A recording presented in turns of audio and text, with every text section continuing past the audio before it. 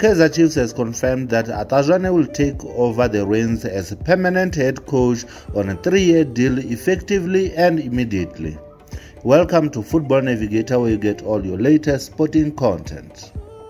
The 48-year-old Zwane will be assisted by Dylan Shepherd, who has also been handed a 3-year contract.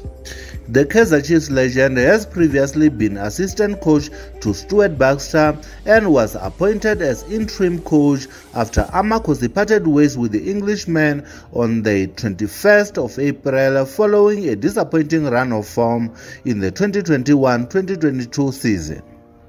Kaizer Chiefs will be eager to begin the new season on a fresh note, as they are expected to be quite busy in the transfer window, having already secured the signings of Zita, Quinica and Ashley Dupreez.